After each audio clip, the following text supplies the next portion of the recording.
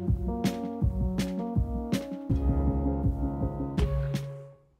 everyone, welcome back to my channel. For today's video we have my final project pan check-in for my 2021 project pan. I didn't want to kind of leave you hanging with the update on this video because I did keep the project up for the whole of 2021. I felt it was only fair that I did film a finale video. By way of an update, still hanging in there, still heavily pregnant, no baby just yet, but like I said, I just wanted to do this video.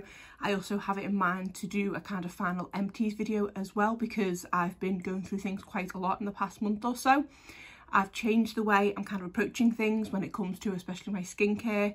I do always have my Shop My Stash skincare drawer, which was a monthly video on my channel.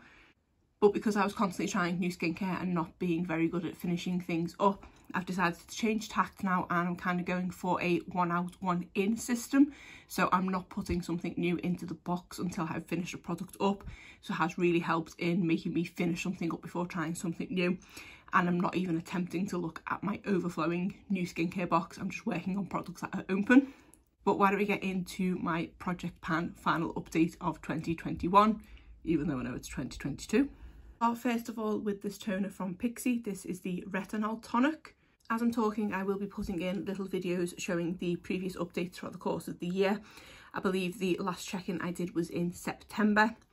From the side, you can see here, wherever it's gone, there, where I've marked with a Sharpie. I've actually done quite well with this one. Obviously, this is going to be slightly more difficult because to fit the products in frame, I am having to tilt them. Hopefully I've marked all of them properly with a Sharpie. I suppose that technically means I don't need to do any clips for this final check-in because you're close enough to be able to see anyway. So here is the progress throughout the course of the year. I've basically worked my way down the label. This is a product that I didn't absolutely love, and to be honest, if it wasn't in my project pan, I probably would have decluttered it quite a while ago. I am quite pleased with the progress that I've made with it, but I just don't think I'm going to want to reach for this one for much longer. So I'm actually going to declutter this one from my collection now. I think I've had enough of this one. It was quite a big bottle. I didn't really notice that it did anything to my skin. It was just an okay product to use. So at least I've made a good go on it. I'm over halfway, but time to call it quits with this one. The next product is from Smashbox. This is the Photo Finish Primer Water. Again, another one that I don't absolutely love. I have made a really good go on this product, and it's hard to show because again, having to tilt it, but these are the first updates. There's no first line at the top here because this was brand new when I put it into the project. See the lines from the previous check-ins. The only one I can remember is this one being September. This one was probably about May. So I've made steady progress with it, but not much. And it's a product that, yes, okay, it was nice and refreshing to use, especially in the summer, but I didn't really notice any difference with it making my makeup last any longer or anything like that. I tried it as both a primer water and a setting spray, but I just didn't absolutely love it. It's got a nice pleasant smell to it, but I can't see myself going to the extra step of using this going forward. If I want a primer, I'll go for a kind of proper primer, as it were, not just this primer water. So another product that I am going to actually declutter from my collection. I did also have another primer in the project, and this one is from Stila. This is the One Step Correct Skin Tone Correcting and Brightening Serum. And if you can just about see from what's left there, this is one of those multicoloured skin tone correcting serums. So it did have blue, green and orange in it. The issue I had with this one is once it was all kind of pumped out, because it did all sort of mush together, it was a predominantly green colour corrector. So it didn't necessarily do what I needed it to do. As you can see, I did have a good go at this one. Again, I've been quite consistent in how much I've used it up. I did try and use it quite a bit throughout the course of December just to see if I could get it finished up.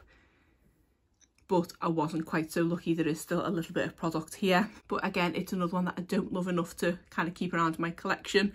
Part of me wants to just try and finish it because there's not much left. But I just know if I'm not having it in a project pan and kind of forcing myself to use it in that respect, I'm probably not going to want to reach for it. I have so many other primers in my collection that I like so much more. And I was just using this for the project. So 3 out of 3 products that I gave a good go to, but then I'm going to leave my collection. Next we have a kind of success story, and this is a product I have actually completely finished up. This is from Flower Beauty and is one of their Petal Pout lip masks. I was using this as a lip balm more than anything, rather than a kind of overnight sleep mask or anything like that. I was making quite steady progress with this over the course of the year, but this is a product that has probably lived on my desk for the past couple of months while I was finishing off work, because I was determined to try and at least finish one product up for this update, and I'm so proud of myself that I did do it with this one. To be honest, something that did make me want to use it up that little bit more quicker is about kind of 6 weeks ago when I was using it, I noticed that it didn't taste right. I know you're not obviously supposed to eat it, but it just didn't taste as good as it used to, and it still smelled sweet but just not quite right, so I think it might be on the turn.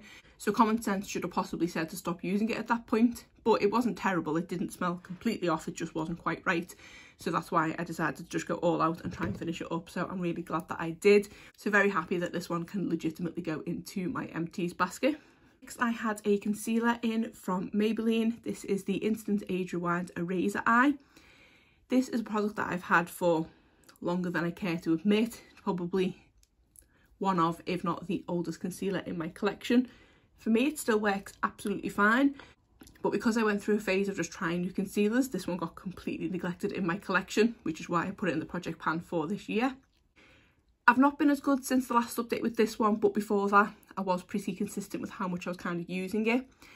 I normally tend to try and keep the products on display that are in my project pan to remind me to reach for them, but this one did get put away. I think I had it in an everyday makeup drawer and it went back in my normal concealers drawer, so I did kind of forget about it. Why the line hasn't moved very far since the last update, because I did only remember to pull it out a few weeks ago. If I was doing a project pan for 2022, I probably would put this in there, to be honest, out of curiosity, to see how long it would take to go through the rest of it, because at this point I've probably used about half, which in a year isn't the best, but we'll see how we get on over the next year or so. So I'm just not officially doing a project pan for this year. Another lip product in here. This is a lip oil from e.l.f. This is the one in the shade Berry Kiss, which won't focus. I did unfortunately knock this over not long before filming, so it hasn't settled quite right. I think where I've put my line is hopefully the right place, but looking at it now, I might have used a little bit more than I thought. So this one I don't believe was in the project from the beginning of the year. I think this one came in at the first update, which I do believe is around about May. Made pretty good progress with this one. I would say I'm now about halfway through, which, considering how many lip products I have, I'm quite proud of. I didn't expect to finish it by the end of the year, if I'm honest, but again, it's another one that if I was doing the project pan for 2022, I probably would put this one forward, because I'm intrigued as to how long it'll take to go through the remainder of this one. It is one I do tend to reach for more in the winter months, so I am surprised that I haven't used this one more since the last update, but to be honest, I was kind of focusing on that one from Flower Beauty. This was the kind of product that would live on my work desk to just apply throughout the course of the day, but because the Flower Beauty one was there, that's probably why it's not moved as much, but I'm still glad I've used it some. Then finally, we have some powder products. The first one is this bronzer from Benefit. This is the original Hoola bronzer. This is a tiny sample of a product that I've had in my collection since 2017 and have still not hit pan. I don't understand how that is possible, considering how much I've used this product. I don't know if you will be able to see very well, but there is a bit of a dip in the middle because I have gone quite ham with this in the past couple of months, but still no pan, and I don't even know how much product is in here because it doesn't say, but it can't be much at all. Can notice a bit of a difference with the imprint from the last couple of updates. I do feel like I have made a bit more of an effort in the past month or so to try and finish it up, because I did say if I didn't finish this one up at the end of the year, I was just going to get rid of it because it's probably long expired at this point. So yeah, it turns out it's pretty impossible to finish one of these samples of the Hoola bronzer. I can only imagine how long it would take to actually finish up a full size of one of these. This isn't even really a travel size one. This is literally a sample of it. It's just insane that this has lasted me 4 years. Yes, okay, I've not used it constantly for 4 years, but still, I've reached into it a fair amount. So this is another product that I am going to be decluttering from my collection. I've got enough bronzers. It's not my all-time favourite bronzer anyway, and I'm kind of fed up of seeing the sight of it in my collection, if I'm honest. Then we have some setting powders. The first one is from Physicians Formula. This is the Healthy Powder. I have this one in the shade LN3. Looks like it's had a bit of a collision with some concealer. This has quickly become one of my favourite setting powders. I do go through phases between preferring a loose powder and then a pressed powder, but I would say pressed powder, this has definitely been the favourite thing that I've tried in 2021. Obviously, if I was doing any roundup videos or anything like that, this would be featured. Such a nice powder that goes on the skin really smoothly. It also does provide a little bit of coverage, which is nice. So sometimes when I go in with a more lighter coverage foundation, it just finishes it off and just makes me feel a bit more complete. I have in the past month or so pulled out again the foundation from The Ordinary. I think it's the Serum foundation. I found it at the back of my drawer and, to be honest, completely forgot that I had it. That is a really lightweight, not much coverage foundation. That paired with this powder has kind of been the perfect look of what I've been going for. It's not cakey or anything like that, and it just looks like fresh and nice on the skin. Update wise, I feel like the dent in this one has gone a bit bigger. It's really hard to show though. 2 lines there, which are the bottom of the pan, which you can see pretty prominently now, I think. I don't think they were that prominent on the last update, so I have definitely gone in with this one quite a lot. I don't think this product has been discontinued. I know what people are saying in the States that they are struggling to get hold of it, but I do believe we can still get it here. It's one of those products where I have a lot of setting powders, so probably don't technically need a backup, but I love it that much that I would hate for it to be discontinued. So at this point, because I'm so close to hitting pan, I think, I'm not too sure whether to get a backup with this one or not, but it is a fantastic powder, and if you can get your hands on it, I would highly recommend it. The other setting powder I had in here is this one from Maybelline. This is the Fit Me Loose Finishing Powder, and I've got this one in the shade Fair Light. This did used to be one of my favourite loose setting powders until I tried the one from Beauty Bakery. That one is so much more finely milled and just looks a lot better on the skin. This one still looks really nice, and it does give a little bit more coverage than the one from Beauty Bakery, but I have to be careful with this one sometimes because it can look a little bit too cakey dependent on the foundation that I pair it with. Update wise, kind of slowly but surely with this one. I find that with a loose setting powder, I definitely go in with less than when I'm using a pressed setting powder, so I'm not surprised that the line has hardly moved down at all. And I also don't think I've reached for this one very much in the past month.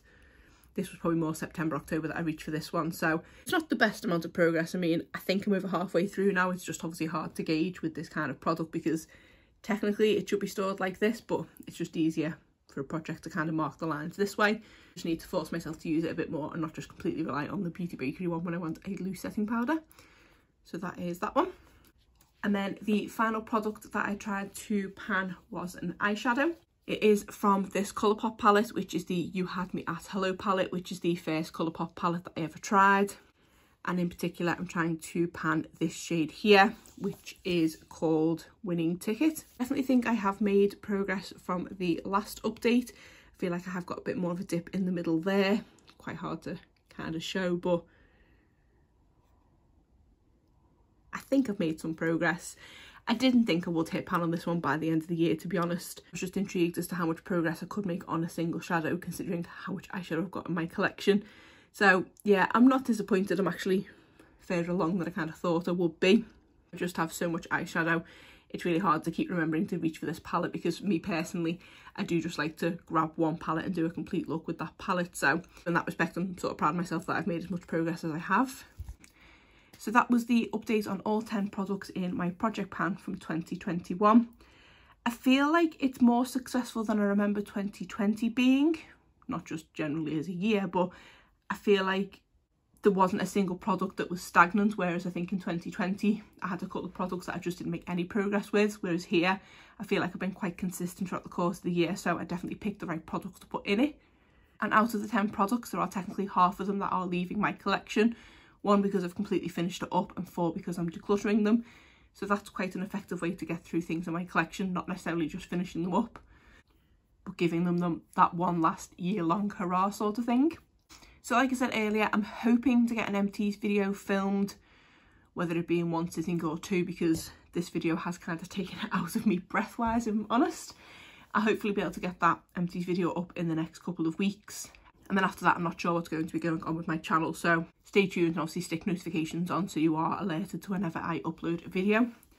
But other than that, that is it for today's video. If you did enjoy it, please give it a thumbs up and subscribe if you're not already. Thanks.